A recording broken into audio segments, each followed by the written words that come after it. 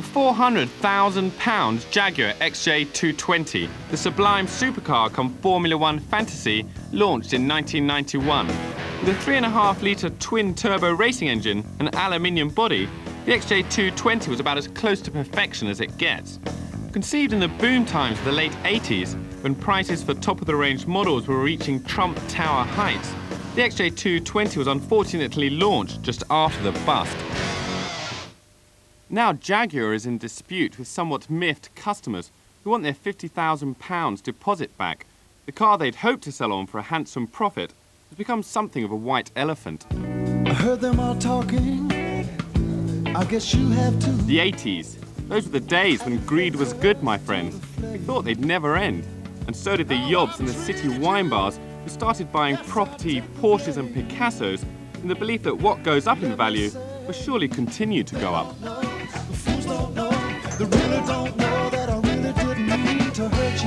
For some at least, it was a golden era, a cash-rich, champagne-flowing, gold-card flexing decade. Those were the days when you could put a Ferrari F40 into auction and see it do 0 to 60 grand in under a second. On occasion, it could also reach £1 million. Lot 41, Morris H. It was at auctions like this that the market in supercars really began to take off. Financial speculators with an eye not for cars but for profit came into the market, turning the supercar into another commodity to be traded like stocks and shares. One investor who learned how to make a killing was John Collins. After Black Monday, I was looking at newspapers and thought, why did I put my money in shares? Because I lost a lot. And I noticed that the prices of Ferraris were going up. I thought they would come down. And they were jumping like, £10,000 every few weeks. And I thought, that's strange. And I talked in about 10 of my friends to put £300,000 together. And I went around putting deposits on cars everywhere and saying that I was coming into an inheritance in 6 months and I'd pay the balance.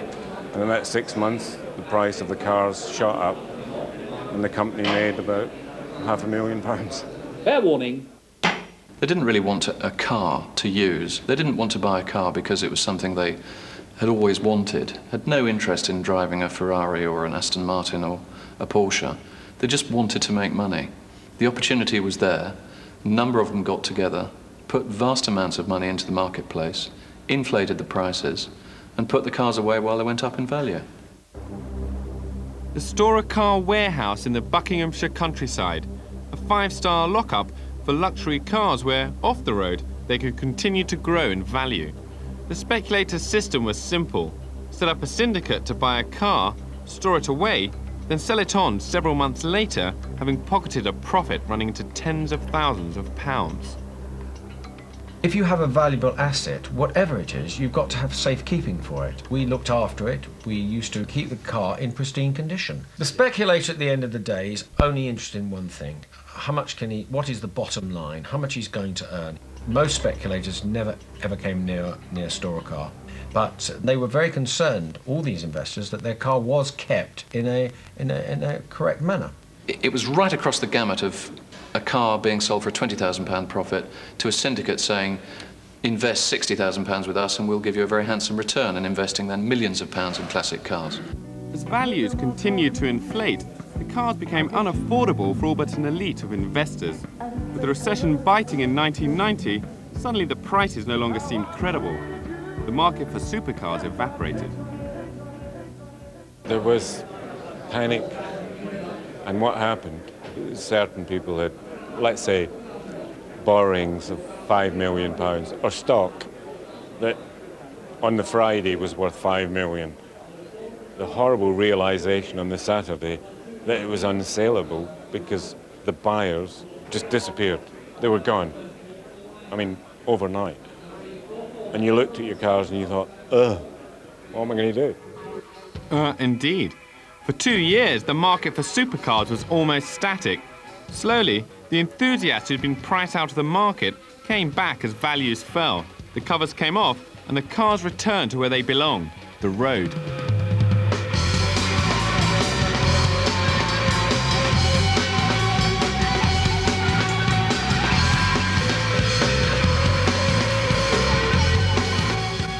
The days of the speculator very high prices have now gone.